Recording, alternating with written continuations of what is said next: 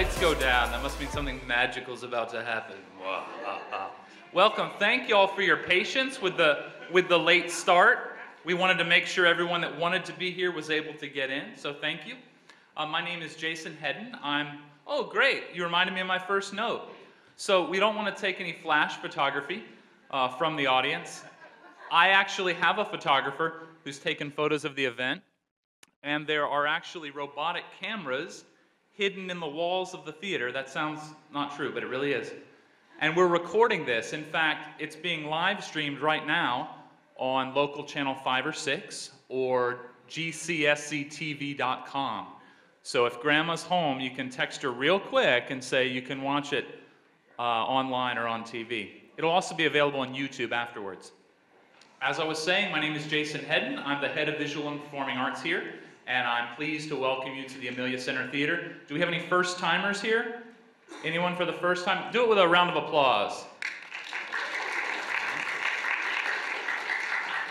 Well, welcome. I'm glad you're here. This is our first ever Career in the Arts workshop day, and I'm pretty thrilled because middle school and high school was the time when I got into the arts. I had a middle school drama teacher who took all the wannabe class clowns. Notice I said wannabe class clowns, not class clowns. And put them in this class together called drama, and we spent a couple years doing old Saturday Night Live sketches. You know, the good stuff from the 70s. So it was an event like this that sort of sparked my interest in the arts. I have a couple people I want to thank before we get going. First and foremost, Bay Arts Alliance and Jennifer Jones. They've been extremely gracious in helping us do this event, responsible for helping us get Matthew Holtzclaw here today. Our partners at the Florida Alliance for Arts Education and the Florida Department of Education. Our friends at Commodore Productions, who are hidden in a little closet across the way filming this event and live streaming it. The Gulf Coast State College Foundation, who also made it possible. All of our artists and teachers that you're going to work today are all volunteering their time because they have a passion about sharing what it is they do for a living with people that are thinking, hey, maybe I would like to explore a career in the arts.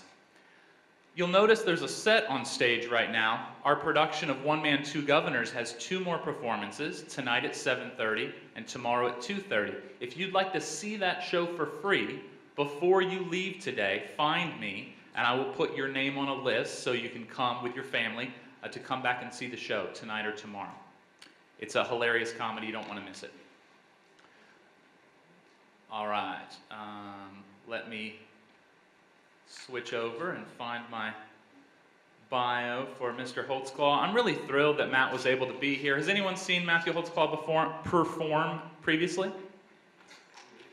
Hey, thanks, one guy. Okay. Sorry, Matt. It's good. It's a new crowd. I've known Matt for a long time. He's a graduate of Gulf Coast State College and Bay High School as well, and Florida State and Tallahassee.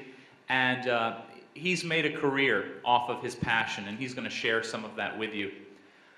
Matthew Holtzclaw is one of New York City's most in-demand entertainers and consultants. Matthew Holtzclaw has been recognized as one of the top performers and technicians in the world of magic and special effects. Matthew frequently acts as a magic designer for stage, film, and television productions, and was recently featured on the CW show, a Penn and Teller show called Fool Us. Maybe you saw his performance online. A regular corporate entertainer, but also a member of New York City's variety art scene, he splits his time between the polite and the provocative. Matt, we're going to do are we doing polite or provocative today, Matt? I guess we'll err on the side of polite. Matthew's written and produced the plays Redhead and Cain's Bayou, and his first screenplay has been made into a feature film, Women and Sometimes Men, that will be making the festival circuit this fall. Ladies and gentlemen, boys and girls, it's my pleasure to welcome to the stage Mr. Matthew Holtzclaw.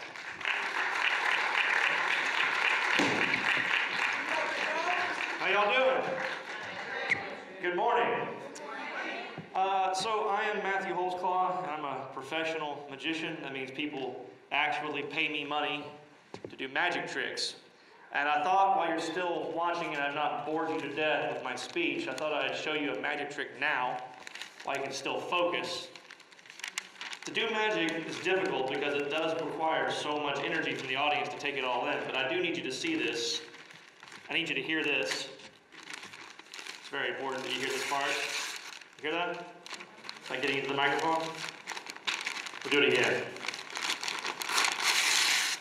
Yeah? Now the thing is, I love this trick. It's one of the first I ever worked on. The reason I love it is that everyone knows the ending. Right? So if you haven't seen those things get torn, this makes no sense when this happens, right?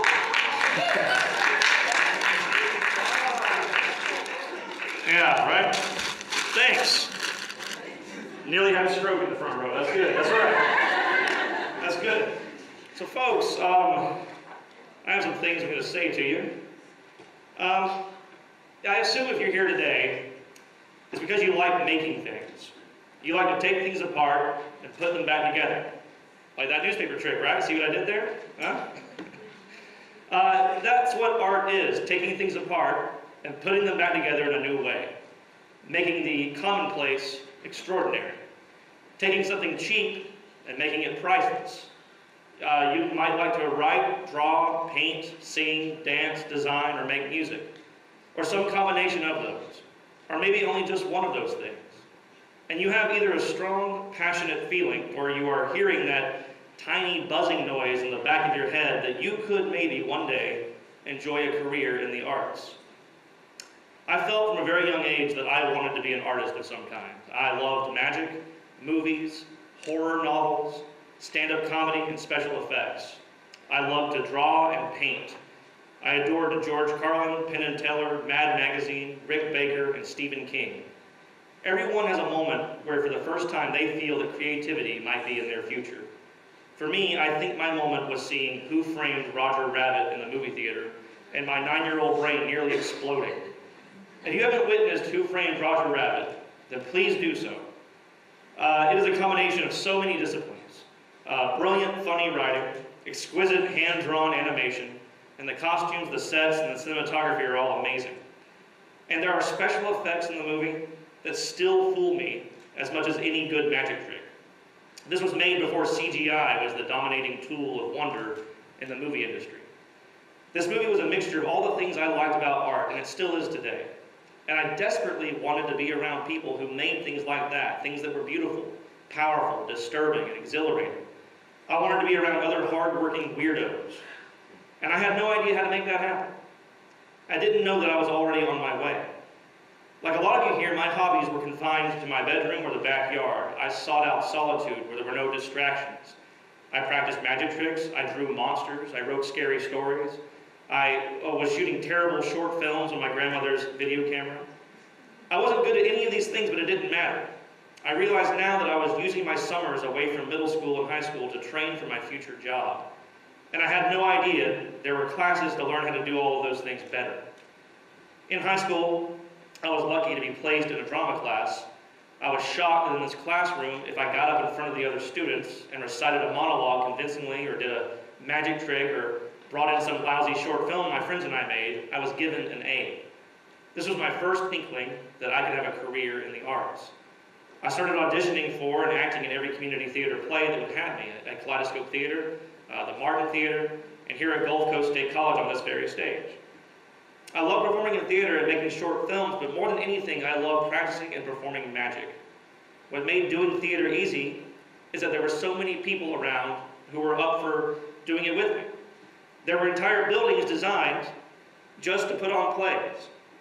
And when I wanted to learn about drawing and painting, there were classes available at every school I went to. Highland Park, Patterson, Rosenwald, Mosley, Bay High School, here at Gulf Coast.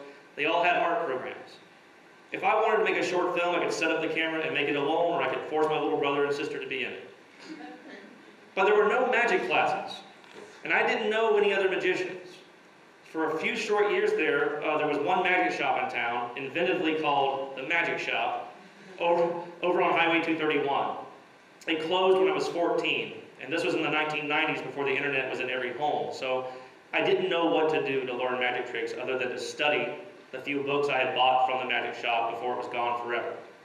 I have teenage students now who have learned everything online and have connections with magicians all over the world, and I envy them so much. I wish I'd had that back then. Would you guys like to see one of the first magic tricks I ever practiced? Yes. Yeah. I'll ask that again. You want to see a magic trick or what? Yes. All right, that's what I thought. Can I get the house lights up, please? Folks, magic is always a little bit better when you're not far, far away from it. The best magic happens a little closer. I gotta ask you in the back, you see the top of this table? Yeah, in the back? Now in the back, if you can, don't be afraid to stand, just don't block anyone else. But I want you to make sure you see the top of this table. It's pretty important for this to be an actual magic trick, alright? Can you see it? Don't be afraid to stand up if you need to. Just don't block anybody. Make sure you look behind you. Okay. I want to show this to you. I never really get a good chance to show this to anybody because this is kind of a trick that's hard to do in a lot of environments. You have to have all of you watching. You got to have a table. You guys can see this? You recognize this trick? 3 upside down cups and a guy who cheats. Yeah? This is apparently the oldest trick in magic. This goes back 5,000 years into the past. Then it comes with these 3 cups and a magic wand. And that will magically keep you single if you have that on your shelf. Don't show this kind of stuff off. It's not very cool, okay? Now the cups are made of solid brass. Solid brass, right? There's no moving parts, no doors, or anything like that. One cup is a little smaller. It goes straight through like that. See that? It goes straight through. Also the wand, it goes in this little hole here like this. It gets better, see it. The most important part of this is it comes with this little thing. I have, you've probably seen this before, it's like an old idea. Again, this is the oldest trick in my life, but it involves a little ball or some kind of like pebble or rock you have to follow, right? For this to be magic and not gambling, you need one more. I'll do that again, thank you. Now look, you take the wand like this and spin it, but it appears by itself over there, that's fine. I got you, it's all here. Alright, it's on. Everyone else told me put it there. So look, I'm going to roll my sleeve up just a bit. I'm going to do this trick very slowly.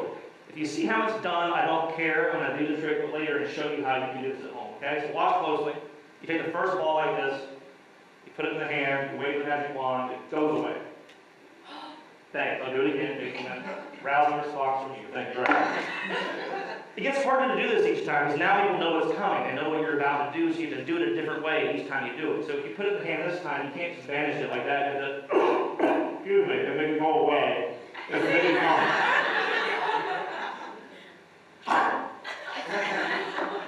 Completely gone. I'll have it back in the morning.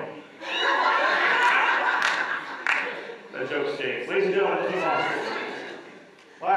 You don't get better than that joke, okay? Stay with me. Last ball, people assume maybe it's not in the hand I say it is, right? This is sleight of hand. I could be switching hands or something like that. But look, if my sleeves are pulled back, like I said, watch this. You wave the wand one more time. It goes away. It reappears inside this little house. That is the cups and the balls. The oldest trick in magic. Yes! Yes. Now look, I love this trick. It's been done. I knew it with these cups when I was a kid. From the magic shop. It's been done in every culture on earth. Russia has different versions of this, a little like beautiful cups, and it's from ancient Egypt, ancient Greece. In Japan, we do it with teacups, a little sugar ones, things like that. I do it with these. And like I said, the magic's a little better. What's your name? Gabby? Gabby, everyone please give Gabby a round of applause.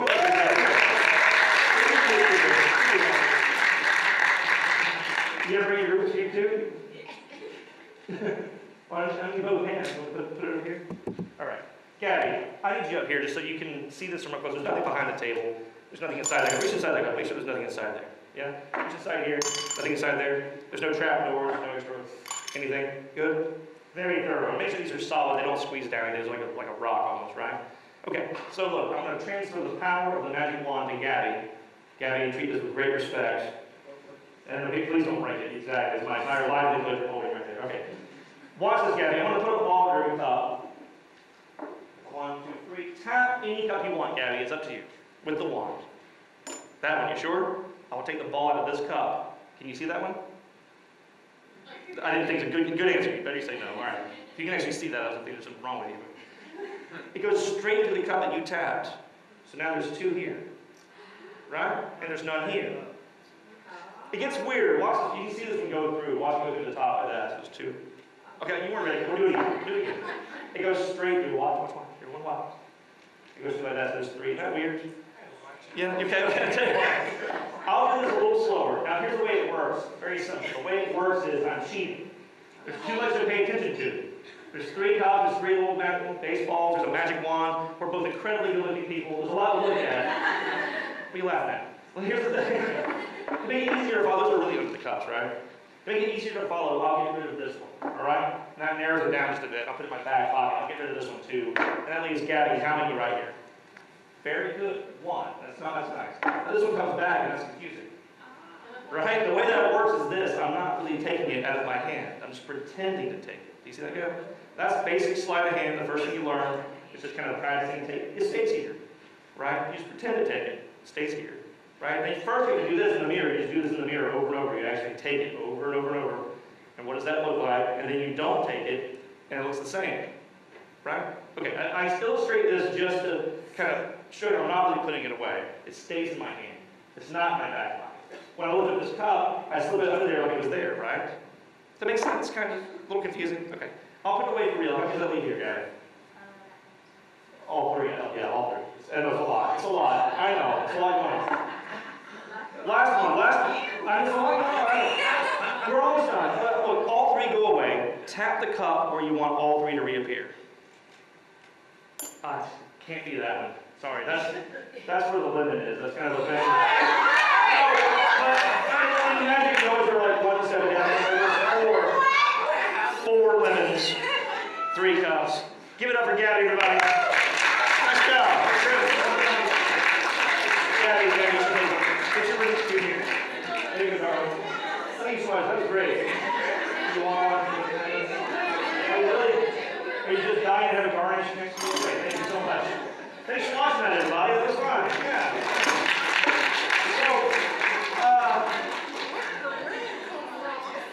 So, go back up here to my speech. So that's one of the first things I worked on as a kid. That was me in my bedroom, kind of practicing that. And apparently, they say that's the hardest magic trick in magic, and I have to agree. That's a lot going on. There's a lot of things happening. It took a lot of time to sit and practice that. I had to focus a lot of my time on just these basic, tiny little things. And then, eventually, I had to find a way to make it entertaining. And that's maybe the hardest part, is how to communicate that to an audience so they know what's going on. So that when those lemons appear, they know a trick has happened, right? So part of my job today is to offer some advice on not only finding and maintaining a career in the arts, but how to start creating your own art now while you still get to live rent-free with your family. I had no money growing up, and the library was a free way for me to learn more about magic and painting and filmmaking. As my mentor, the brilliant sleight-of-hand artist Jamie Ian Swiss says, quote, "I have come to the conclusion that much of the world's wisdom has been cleverly concealed from us in books. And the truth is, all of magic's secrets, all the secrets to anything you want to do well, are there, ready to be discovered, for free. If you can't afford to have books sent to you via Amazon.com or going to Books A Million, it's okay. Get someone to take you to the local library and ask the librarian to help you look up books on your favorite art form. I seriously want to dissuade you from learning everything from YouTube. There are some decent teachers on there, of course, but there are a lot of people who don't know what they're doing yet, putting out tutorials on YouTube when they really should be practicing. Do use the internet to find other people who are interested in the same things you are. Hopefully find people who live here in the same town as you. Get together and learn from each other. You'll be inspired by their progress and you will grow faster as an artist. One of the main reasons to seek higher education in the arts, for instance here at Gulf Coast State College, is so that you can meet other people with similar interests and grow together. If you can, and this isn't always easy, but find a mentor and or teacher. You might have several throughout your life, but find someone who has been doing this for longer than you have, someone whose work you admire, and seek them out for advice and guidance. If you can't afford to pay this person, offer to cut their lawn, bake them brownies, offer to help them with errands. Seek honest criticism from this person and from people whose opinions you respect. Do not ask everyone on earth what they think of your work. And whatever you do, if you end up with your work appearing online somewhere, avoid the comments section. That's actually a great rule for the rest of your life in the age of the internet. Avoid the comments section and do not engage with the comments section. Don't worry about how many likes or followers you have. Just trust your work. For right now, make what you make, whether anyone wants to buy it or not. And honestly, for a good long while, no one will want to pay you for what you do. So just do it for you. Trust your gut and trust the few people whose opinion you value. Arrive early. I know I say this even though we started late, but arrive early. I'm not kidding. I've gotten more jobs from simply arriving to a meeting not just on time, but early. It shows that you care. And it shows the person who might want to hire you that you are reliable. One of the most important sentences I've heard in my life is, to be early is to be on time. To be on time is to be late. And to be late is unforgivable. Well, I don't know if it's unforgivable, but it's definitely not a good look. I've gotten hired over magicians and actors who are much better than I am simply because I was early to the audition. That's one of the biggest secrets in show business. You don't even have to be good at what you do if you are punctual. But please, do try to be good at the work you do. Spend your time right now getting better and better at the art you create. I make my living today off of skills I learned when I was in middle school and high school, and I hope to have those skills the rest of my life. Practice your work now while you have the time, because I promise you it gets harder to practice anything as you get older and busier. I'm currently learning guitar, and I wish I had started when I was 12 when I had my evenings, weekends, and summers free. Because right now at 38 years old, I don't have the time to give it the practice that it demands. I don't want to sound like your parents and grandparents, but put down the video game controller and practice something personal. Practice something that is yours. The video games you love are someone else's art that you are enjoying. But give your own art plenty of that precious time too. And do it now. It's later than you think. Before you can make a career out of what you do, begin to treat this like it is your career. You can do that today. Do your schoolwork, obviously. Go to your job after school if you have one. But begin to see your art as part of what you do. Show up to it. And don't let anyone shame you for caring about it. People will try. There are people who will tell you that the art you love isn't worth your time. But that isn't up to them to decide that. If I had listened to the people that told me that magic and theater were not worthwhile things to pursue, I wouldn't be here talking to you today. And I wouldn't have traveled the world doing what I love. You are what you love. So lean in and learn more about your chosen field and make it happen for yourself. If you can't find a local community of artists to join, create that community. If you don't see a project you would like to be a part of, create that project. There's no one stopping you. And I promise it's worth it. Your life will be richer if you continue to be creative. Stephen King put it best, life isn't a support system for your art, it's the other way around. I encourage you to learn any skill set that is offered to you. I did not want to be a mechanic or a welder or a plumber, but I'm so glad I know how to do a few of those things. Working on new tricks, and especially working on heavy-duty, highly technical special effects for the theater and film I have needed, all those skills. I seriously recommend taking classes that live outside your chosen art form. You will end up using what you learn, I promise you. And if you plan on being self-employed, I highly recommend you take at least one class in business. I truly wish I had. I say all this, but I have studied and taken classes in Photoshop, a skill I desperately need, and I still have no idea what I'm doing when I open that program. So, treat your art like a job now. Be forever a student of the art form you love. There's always something more to learn. And do like you did today. Show up and lean into it. You showed it today, and I ask you to keep doing that. Keep showing up and always arrive early. Thank you.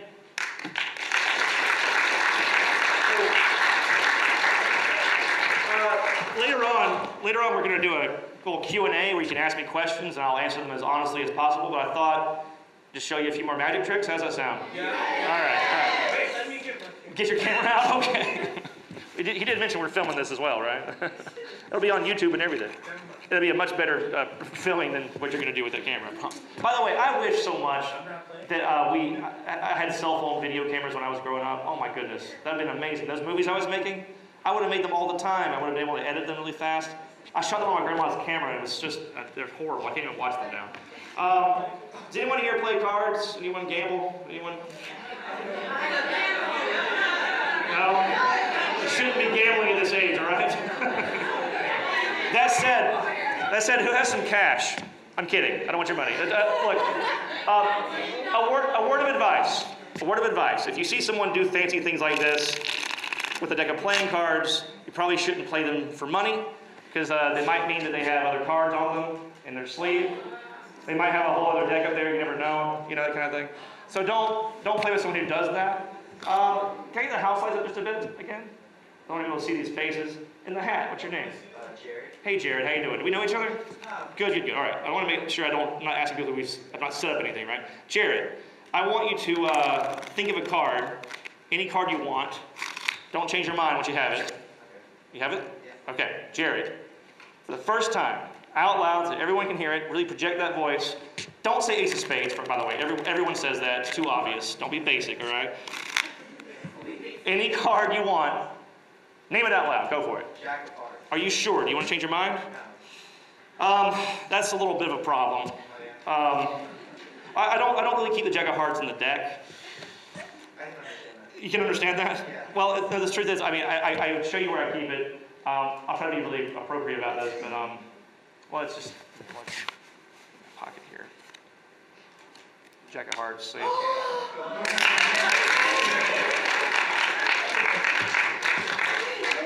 That could have been a coincidence. Who knows? You know? Want to see how that works? All right, come up here. Get up here. Give him a round of applause. Here. Clap for him. Come on up here. Scurry up here. That's good. Come over to this side of me if you don't mind. How you doing? I'm Matt. Good to meet you. So I want you to do this. You said Jack of hearts. Do you want to use that one, or do you want to take out one that has a lot of room to write on it? You're going to write your name. Okay. So one like this, one like that. Any one you want. Doesn't matter if I see it, but take it on out. I'm going to hand you a marker, and you are going to mark this card so that it's unique. So there's no other card like it on Earth. I'll take the rest of the deck. Write your name nice and big on that card on the face side. Yeah. And once you're done, let me know. I'll take the marker back from you and show that everybody. Let them see it. 2 of clubs. Is that right? Yeah. All right, and there's a name. Now look, I don't have another 2 of clubs. Even if I did, there's only one with your name on it. Jared? Yeah, Jared, look at that. Jared, one last thing. I know this is a bit awkward, but would you examine this pocket? You can just reach it. You don't dig in there if you don't want to. I'd rather you didn't, actually, but just yeah, like, please, we're on camera here. To make sure that doesn't, yeah, make sure that's nice and empty. Good. That was a pretty good tug you just gave. That's good, right. Make sure there's nothing else in there. All right, watch this. The card here, watch this. It goes in the middle. It's right there in the middle, right? You've heard of magicians using their sleeves. Have anyone heard this? Yeah. Watch this. The card goes in the middle. I hold on to where it is. I don't lose it. Right? That's kind of the first obvious thing in magic. You don't lose the card. You hold on to it. And you cut it so it kind of flies up your sleeve, goes across your chest, like that, goes down the side of your body, and goes into that empty pocket. It was empty, right? Yes. My hand's empty too, but look at this. Nah. Jared, come here. I'll show you. Look, it's right here. There's Jared's card. Now look, you walked away. You didn't know what was coming, so I'll do this again. Now that you know what's coming, watch. This card goes in the middle. That is in the middle, right? Yeah. Yeah? And look, I don't really push it in flush. It kind of goes at an angle. Do you see that? My little finger hits it sort of against the side of my hand. It goes kind of past my watch. Goes up towards my left bicep here. You bring that over to your left pectoral muscle, and you sort of flex that over to the... What are you laughing at? It goes down the side of your body, and you got a lot of core work you got to do to get this to happen. But if you use your hand, it's not as impressive, right? Right? So it's more magical if it doesn't, you know, like, I don't see you putting it in there. We'll take the 2 of clubs. Watch the 2 of clubs here. You can see it there, right? 2 of clubs. Watch this. Okay, went a little faster that time. It goes across. It tickles when it goes across. Sorry, it goes down. Check it out. Look. What? I know, right? Even though no one asked, I'll do it a 3rd time. Thank you for asking. Okay, watch this. Oh, they're only asked. Isn't that cool? Okay, watch. It goes in the middle. Last time. You get to see this one more time before I go away. Watch. It goes here. In the middle. Guys, if you stare at me any harder, I might catch fire. Look, watch. I might have got the wrong one. Okay, it's okay. Okay. It goes up, across. I'll tell you what. Do you mind? Would you reach in there and get it? I won't touch it. You reach in there and get it out. This is I know it's a little awkward reading. You feel the card? Yeah. Oh. That's the wrong card. I knew it's wrong. That's not it. Hold on. What? That's not it. Yeah. Hold on.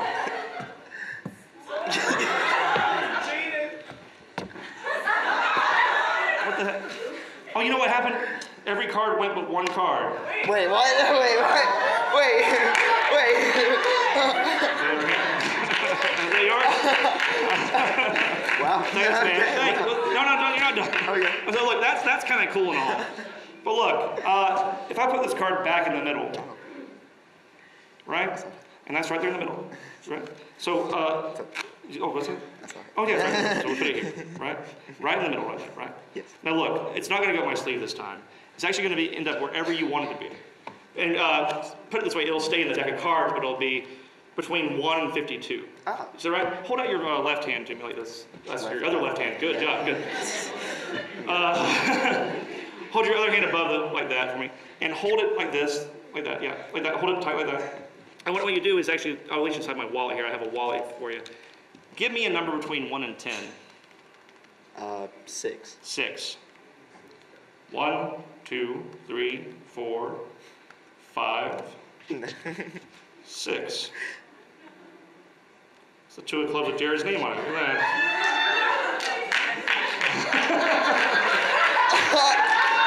All right. Okay. Is there another one in there? I mean, make sure. All right. Jared, everybody, thank you so much, buddy. Thanks so much. That was fun. All right, so let's ask some. Anybody want to do some questions? See if anybody wants to ask me anything.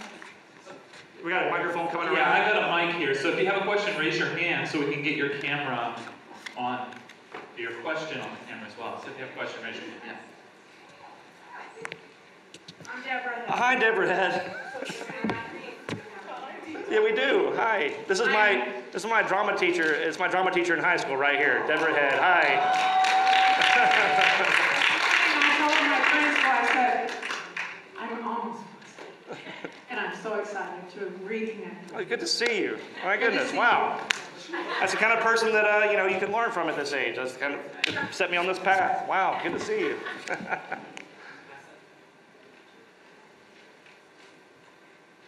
I'm Christina Howell. Hi, Christina. I'm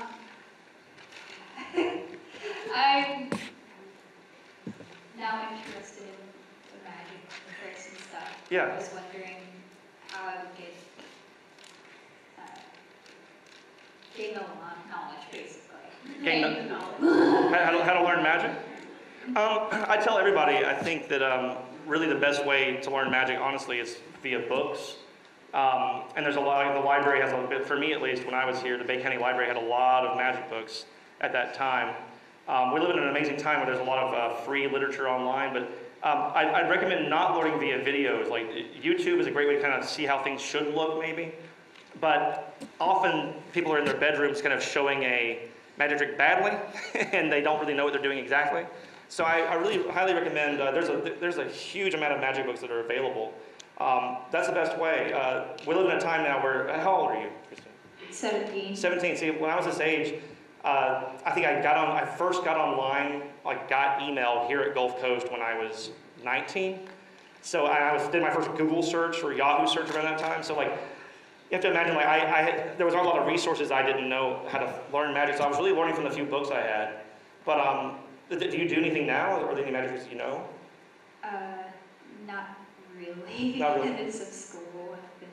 Yeah, but I'd say to get a book. I mean, there's my first book that I had was called the Amateur Magician's Handbook, and it was this really thick book with almost no pictures. Incredibly hard to learn from it, but I did. I learned a lot. I still have it. I still learn. My library has grown quite a bit, but no, I would honestly go to the library and just see what books are there. I would look up beginner's magic books. There's a lot of amazing books. There's a series of books called the Tarbell Course in Magic. There's books that specialize just in cards, books that specialize just in like mind reading, things like that. But I would just look it up. Thank you. You're welcome. Anybody else have a question? Yeah, I'll come back to you. What do you do for your spare time, like, besides when you're not doing a job? That's a good question. I don't have a lot of spare time. Being self-employed means that you don't really, you'd think you'd have more time to kind of like do what you want. I can turn down work and have time off, but I really just kind of take whatever gig comes my way or whatever pay me the rate that I want. But my spare time, I like to go to shows, I like to go see theater, I like to go to movies. like I said, I'm learning guitar, and that's really fun to actually work on something that I'm not planning to make a living from that. It's just for recreation and try to be better at it. Yeah, I like to draw. I still like to draw and paint, but I'd say a lot of my time is practicing new things or keeping old magic tricks fresh, like the cups and ball. I have to keep that fresh. Writing new material, and then doing business, basic like the boring business stuff, like taxes and writing a contract so I can get hired, things like that. So when it comes to free time, I'm starting to cook a lot more.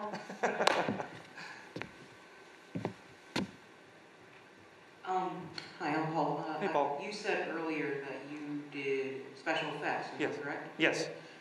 What is probably the most difficult effect that you've ever done?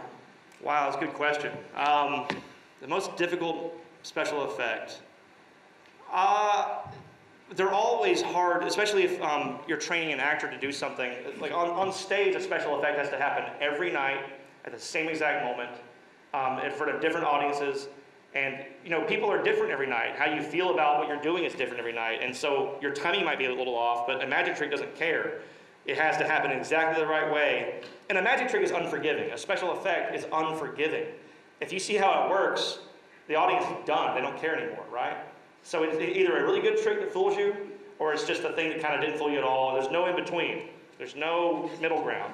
The hardest trick I ever worked on, man. So, okay, you're not supposed to say this word in a theater, but I don't care. I worked on a really great production of Macbeth, Shakespeare's Macbeth.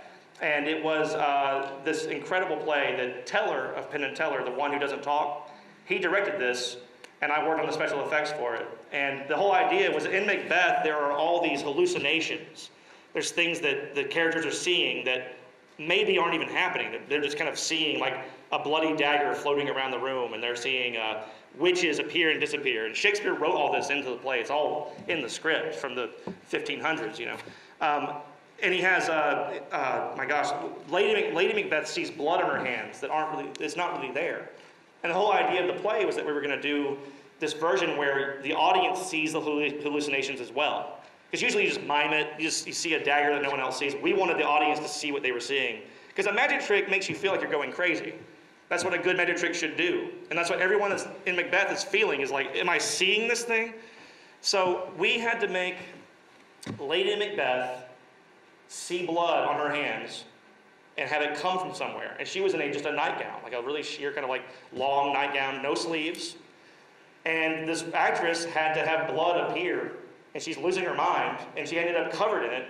So we had to figure out, how do we deliver that fake blood to her? It was very hard to do. Liquid does not like to be held captive. So there's a lot of like tubing and little bulbs full of blood and things like that. It was crazy, sprayers in the set. It was nuts. And in that same show, we had a cauldron for the weird sisters to be around, and all these apparitions come out of it. Like there's a baby that floats out of it, and a severed head floats out of it and talks. And to do that, we had a cauldron on a stand, and then there's like a big gate here that opened up that people walked throughout the whole show. And at one moment in the play, we had some mirrors come in that hid a giant contraption that came in, and this still looked empty here. It still looked like there was nothing here, but a giant contraption came in that would raise things out of the cauldron, and the audience was looking right at it and didn't know that they were looking at mirrors. That was so expensive and so hard to do. Oh my goodness. There was another show. I worked in a lot of gory things. I did a lot of like special effects for like horror things like that. So there was a lot of like cutting and stabbing and stuff. I did a play called Play Dead, where every night a different audience member, we're not kidding, a different audience member would come up on stage, and the guy doing the show would like do surgery on the guy and like cut him open and pull stuff out, and the guy didn't know what was happening. And at one moment, this live woman crawls out of the guy's chest and falls out on the ground. It's like a big ghost woman or something like that. It was one of the hardest special effects I've ever had to work on. It was really weird, and the person on stage had no idea how it was happening. It looked amazing, but that took a lot of research. It took a couple of years of thinking and building. So special effects are hard, yeah. Hello, my name is Katina. Hi, Katina. Hi, I'd like to know, when if you can remember your first professional performance where you actually realized this is it. Oh, wow. There were a couple. Well, I'll tell you, I think the first time I was ever paid to perform was at the Martin Theater. I was in a production of The Rainmaker, and I actually got a paycheck for it. I mean, I've done all these community theater plays, but that was the one time it was an ensemble show. They had actually asked me to be in it, and I got this. It was a small check. I think it was around $300 for an entire couple months of rehearsal. But I was so excited. They paid me to act. Like, I had fun, and they paid me. You know, it was nuts. I don't know if that was the first time that I felt that, but I'll tell you the first time I got paid well to do a magic performance. That was probably in 2004 or something like that, and that did feel pretty great. I didn't know anything about how to pay taxes, so that was a shock that 50% of that was not mine. So that came later. No one really taught me about this. I said I needed to take a business class. That's what I mean. It would have helped me a lot. Like, oh yeah, put half of every paycheck away, Matt. That's not being taxed yet. So, yeah. Hey there, this is Tristan. Where are you? Oh, there you are. Hey, Tristan. Greatest source of motivation. Greatest source of motivation. Well, I'll be honest with you. I'm a pretty anxious person. I have a lot of anxiety, and it's not been diagnosed as like a problem. I'm not on medication or anything like that, but I'm a very anxious person. And my brain will very quickly go to like some sort of like, okay, everything's wrong. What's wrong? And if I don't have a project to work on, if I don't have some things that need to be done, my brain will start to eat itself, you know? So I'm sure I'm not alone in that. My grandparents would always tell me, like, idle hands are the devil's playground. And I never really knew what that meant. I don't think it means that you're gonna do bad things. I just think it might sometimes mean you're gonna be bad to yourself. I like making things. I like seeing things, like an idea I have all of a sudden start to become a thing. The hardest part is starting it. But once you start it, and once you get it going, you feel this kind of like, oh, this is what I need to be doing. And it doesn't matter if anyone sees it. It doesn't matter if anyone likes it. I just need to make this thing, even if it's not even good yet. It keeps me sane. It keeps me healthy. Yeah. Also, too, when it's your only source of income, and you like eating, and you like having shelter, that's a huge motivator to get off your butt and start making stuff, you know? She's had a hand up for a while. Okay, I'll come to you next. Hi, I'm Leah. Hi, Leah.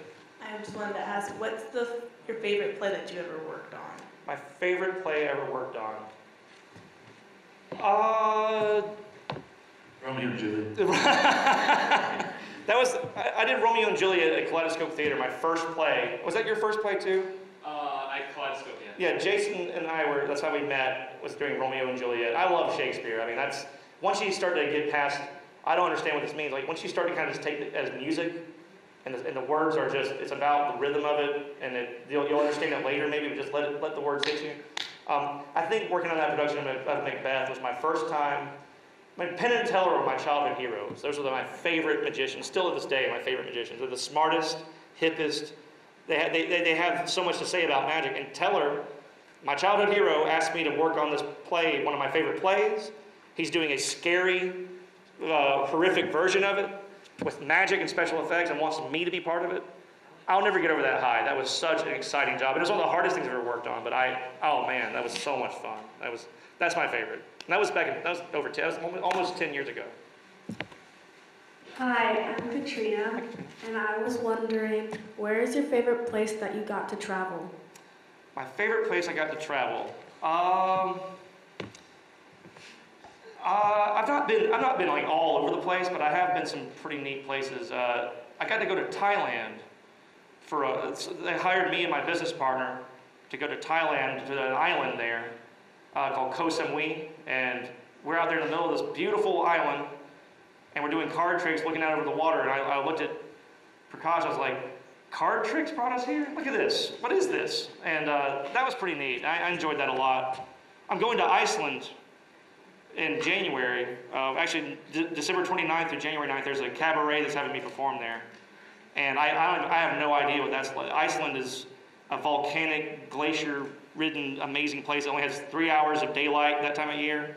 It's going to be freezing cold. I can't wait to see it. It sounds like an alien landscape to me. So I'm looking forward to that. The arts will take you places. I mean, that's what's funny about it is that people covet extraordinary experiences.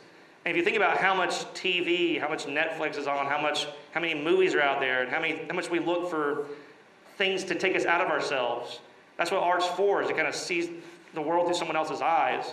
And people want it. I mean, everyone here has a favorite movie or a favorite song or a favorite something, a favorite form of creativity. And there are people who will pay you to come do it someplace because they need you to do it because you do it well. And I keep saying, you don't even have to do it that well. Just show up to where this thing is done. Show up early. Say, I want to be part of this. How can I help? Can I sweep the floor here?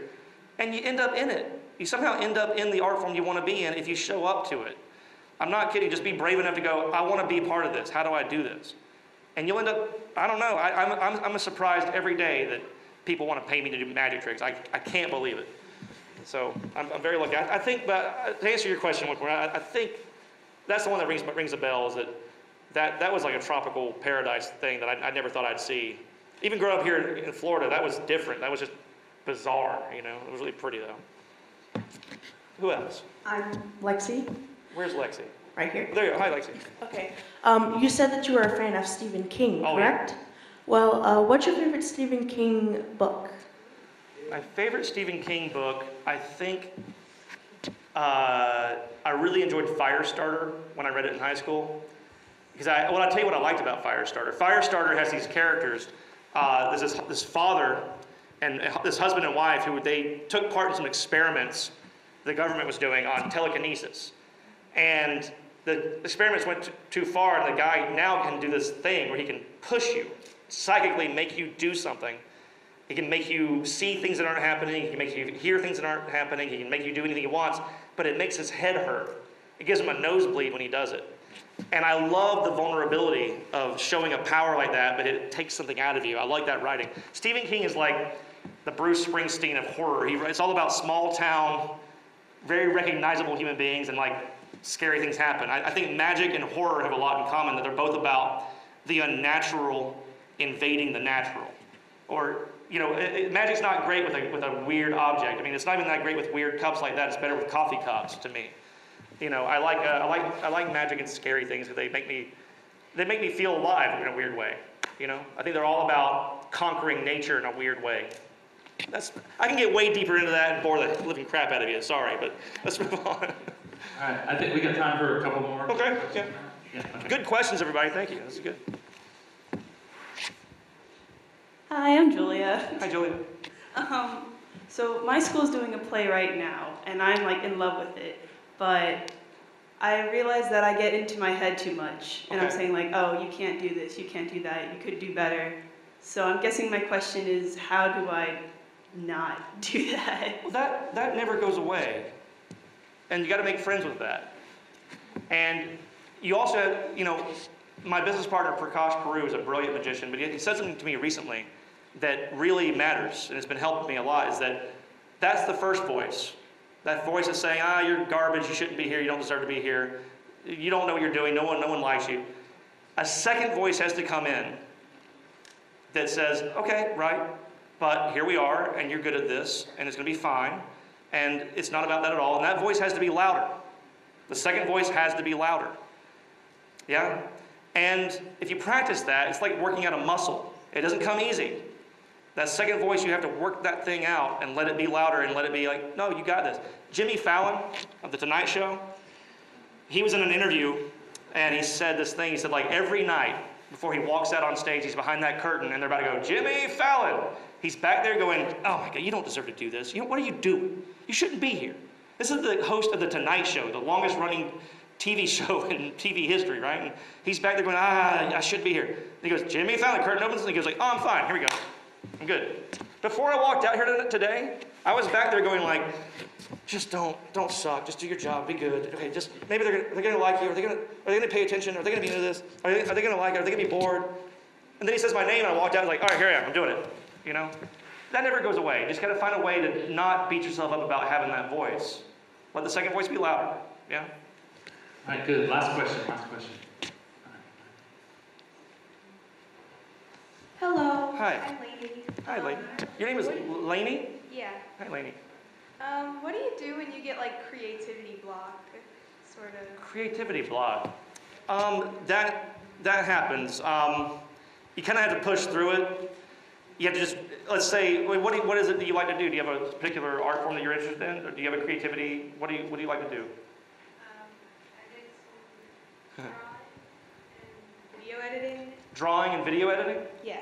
I like to draw. I'm bad at video editing. I mean, I'm a very analog person when it comes to like how to handle anything online. I'm lost. Anything with buttons, I don't know what I'm doing. Drawing, I think that empty page is scary, but do it. Just make something that's not good. Just do it. Push through it, or take a break. Go watch something. I think one of the most important things you can do as a creative person is take in other art. Go to a museum. Go see things. Go see a movie. Go read a book. See how someone else is dealing with that. You know, there's no real solid answer for that, honestly. I mean, it's different from everybody. I think push through it and keep up with it, and know that it's not for anybody else exactly. You know, really, you're making this because you need to. So do it for you. Just draw something, edit something. You know. Any parting words of wisdom? Parting words of wisdom. Not really, guys. Thank you so much for being here. It really means a lot to me that you guys came out. I remember being out here. I mean, I sought out things like this, and it really means a lot to be on this side of the stage this time and talking to you. So thank you so much, and keep making work. Keep doing it, guys. Thank you.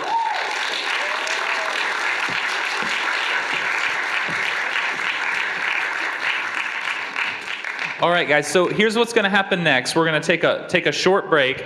And then what we're going to do is we're going to split into 4 different workshops. So you have a choice of either art, music, theater, or dance. Now you may be saying, well, that's not really what I'm into. I'm into like video editing. So like Matt suggested in his talk, go to the one that is maybe indirectly related to what you're interested in. For example, we'll be holding the theater workshop over there. If you're interested in directing or playwriting or acting for the film, or producing, anything that's sort of in the world of theater and film, that would be appropriate. If you're interested into dance or choreography or costuming even, you could stay here for dance. If you're interested for visual art, if it's drawing, painting, photography, ceramics, Professor Amroman, who's teaching that section, he's a potter and he works with ceramics, but he's also a graphic designer. So a lot of these things, you know, feed into each other. The thing I encourage you when you get into the workshop setting is don't be afraid to ask questions. Yeah, this is a great opportunity for you to pick the brains of folks that have made a career out of the thing that was their passion and still is in many ways. So don't be afraid to sort of do that. So here's what's going to happen. If you're interested in dance, that workshop's going to be in this room. So you'll stay here. If you're interested in theater, we're going to go up those stairs straight across, okay? If you're interested in music, you're going to go back to the area where you had the donuts this morning. And if you're interested in visual art, you're going to go over here to the left, all right? Let's see. Colleagues, is there anything else I need to tell them as a large group before we split? There are students and folks that are out there directing traffic for you. If you're looking at the schedule, you're probably thinking, okay, well, we're off schedule now. We're gonna stay on schedule. We're just gonna eat into the workshop time, okay? So, because I know some of you are on buses and things like that. So let's all meet at our workshop spots like in 5 minutes, and then I'll still give us a full hour for your workshop. Any questions anybody has that I can answer from the microphone? All right, so let's take 5 minutes, go to the bathroom, maybe grab another donut, and then you'll meet at your workshop area. Thank you, guys.